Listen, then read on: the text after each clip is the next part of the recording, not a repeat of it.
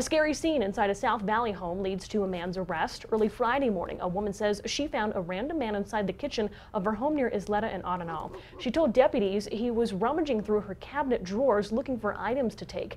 That woman barricaded herself and her 2 children inside a bedroom until Bernalillo County Sheriff's deputies arrived. 32-year-old Patrick Overson reportedly told deputies that his uncle took him there.